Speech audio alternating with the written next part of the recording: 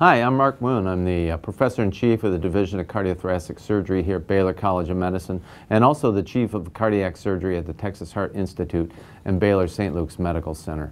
Today, my topic is going to be to discuss the strategic assessment of mitral valve disease, how we as surgeons look at echocardiograms and interpret the results to come up with a treatment plan for our surgical patients. It all began in 1983 when Dr. Alain Carpentier was an honored guest speaker at the American Association for Thoracic Surgery when he presented the French correction, a whole new way to address mitral valve disease. And many of the images I'm showing, or some of them, will be from his most recent summary of reconstructive techniques. We start with the pathophysiological triad. That involves the etiology, which is the cause of the disease, the lesions, which are what results from the disease, and dysfunction, which is what results from the lesions. Carpentier classified mitral regurgitation as one of three different types, or mitral valve disease. Number one, normal leaflet motion. That's where you have a dilation of the annulus of the mitral valve, pulling the leaflets apart, but they move normally. Two, excessive leaflet motion, which would be either prolapse or rupture of a cord or portion of a leaflet. 3 is restricted leaflet or cord motion. 3A is with rheumatic disease, whereas 3B is ischemic disease where the back portion of the heart doesn't work well, the inferior wall, and the posterior leaflet is stiff. So looking at the functional anatomy of the valve, we're going to start with the annulus and work down from there. Lesions of the annulus can include either dilation or calcification. Dilation can be either symmetrical, completely dilating the entire posterior portion. The anterior portion usually does not dilate because it's fibrosed in that region. There's fibrosis that keeps its structure. It can be asymmetrical dilatation, as shown in the right lower bottom, if it's ischemia that affects one region more so than another. And the images you can see demonstrate heavy calcification of the annulus in the bottom image and a dilated annulus in the upper image. Here's a case of a dilated annulus in a 64-year-old man with atrial fibrillation, severe mitral regurgitation, normal leaflets. He underwent simple mitral valve repair with a downsizing band and a maze procedure, which you can see in the postoperative images, completely eliminated his mitral regurgitation. When you do a mitral valve repair, it's generally accepted that some sort of buttressing support should be done to prevent annular dilatation in the future. This can involve a rigid ring or a flexible band, and there's also semi-rigid rings and bands. Some sort of support. There are various reasons to use one or the other, which are probably beyond the scope of what I can talk about today. Next, let's look at the leaflets and chordae tendineae. Leaflet lesions include a cleft or tear of the leaflet. They can include vegetations or perforations that you can see from endocarditis most often. They can be thickening or commissural fusion, which we might see with rheumatic disease or radiation injury, and calcification, of course. The chordae tendineae can become elongated or rupture. There can also be thickening, fusion, and shortening, as we see with rheumatic disease. Degenerative disease generally involves changes in both the leaflets and the chordae tendineae. Let's first talk about non-pathologic clefts. There are natural clefts between P1 and P2 and between P2 and P3. These are supported by cords. They function like commissures to facilitate a wide opening of the valve. They don't extend to the annulus, though. They're only partially into the leaflet. Then we have pathologic clefts. Here we can see in the upper image an anterior cleft that is generally congenital, and also the pathologic cleft in the posterior leaflet you can see below, which is between P2 and P3, creating severe regurgitation. And you can see the image on the right at the bottom demonstrates us putting a suture in to start the repair and close that cleft. Vegetations or perforations can occur from endocarditis, rarely trauma in the mitral valve position, but here you can see a vegetation that we excised and did a patch reconstruction with a piece of bovine pericardium or native pericardium. Again, with rheumatic disease, we can get thickening or commissural fusion. The left picture demonstrates anterior lateral fusion, or it can occur in both commissures. And if the leaflets are pliable otherwise, this is a patient we could do a repair in. There's also techniques for peeling off some rheumatic disease. That's not too common in the United States, but we do this occasionally in other countries. Here we have a leaflet fibrosis. This is a restricted posterior leaflet. You can see the image on the left. That posterior leaflet doesn't hardly move. And you can see that the anterior leaflet in the middle image of the 3D does not come all the way back down to the bottom annulus to close the regurgitant cavity. So in this patient, you can see the restricted posterior leaflet was thickened, but the anterior leaflet was normal caliber. So what we did was put in a downsizing annuloplasty band, and we're able to eliminate the regurgitation. The spectrum of degenerative disease extends from fibroelastic deficiency to fibroelastic deficiency plus, which means normal leaflet size, normal scallop sizes, however, ruptured cord. Then you get as it expands, you get to the fibroelastic deficiency plus. The forum thrust involves more than just one segment of the posterior valve, and the Barlow's valve is the most extreme version, affecting both the anterior and posterior leaflet. Here's a pre-op image of a flail mitral valve in an 87-year-old gentleman with congestive heart failure and a ruptured P2. There you can see the jet is anteriorly directed behind the anterior leaflet. Here, fibroelastic deficiency, basic. We do a triangular resection of the area of the ruptured cord and can reconstruct, and we get a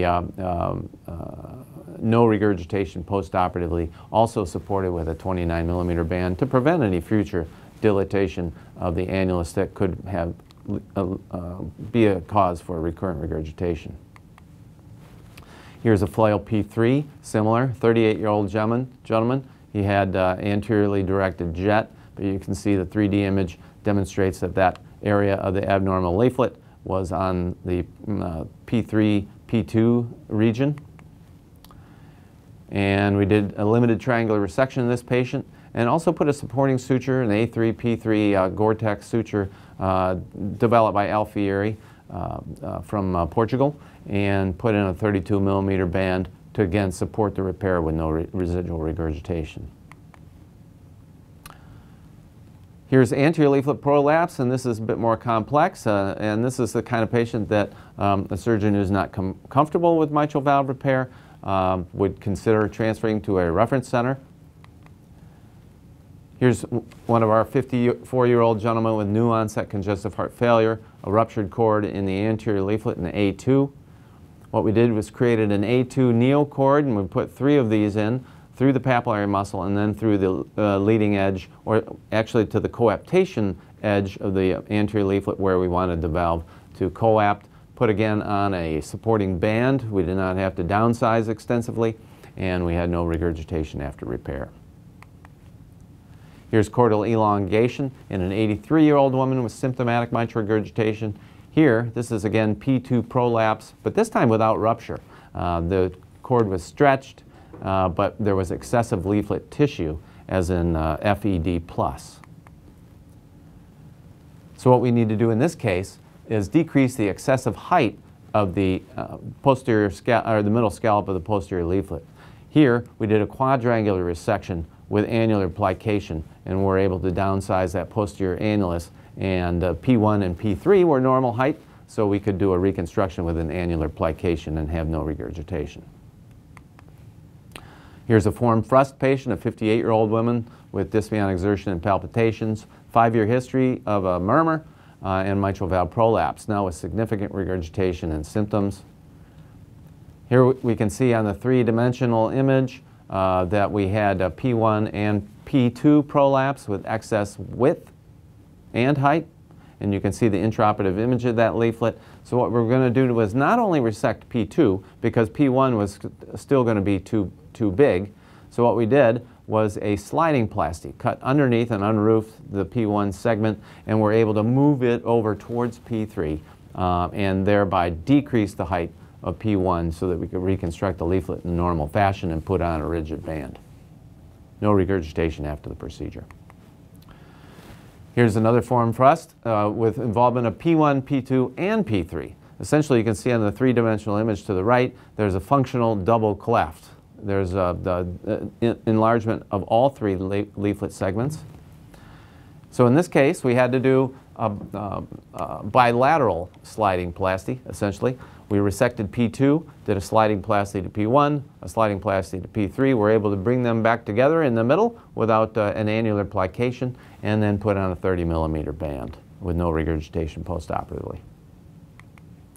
And finally, there's the bileaflet Barlow's disease, a 50-year-old woman with congestive heart failure and multiple jets of severe regurgitation and big leaflets throughout. We do a intraoperative segmental assessment to assess all the valve segments. Usually we use P1 as a reference point, but because it's usually not affected, but in this patient all of the segments of the valve were affected.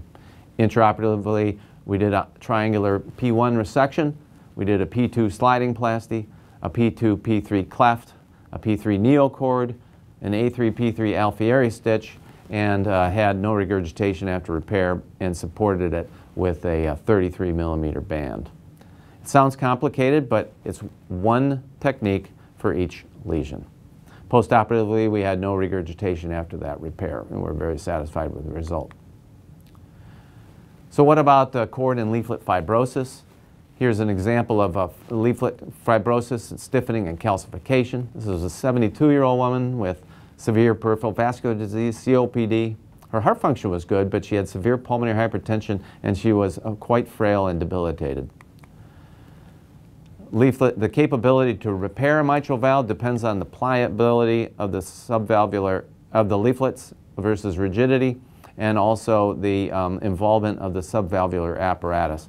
You can see on the left, this patient had severe thickening of the cords, so the subvalvular apparatus was calcified and thickened, and the leaflets were very rigid. So this, in the likelihood of repair, is not a patient we should repair, and she did very, very well with a mitral valve replacement. So finally, next, the papillary muscles.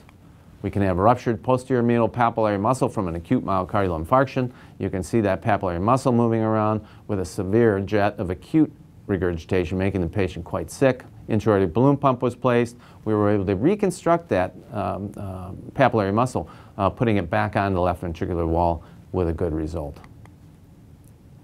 And finally, left ventricular wall aneurysms or dyskinesis of the inferior basal wall can cause the regurgitation due to limited motion of the posterior leaflet.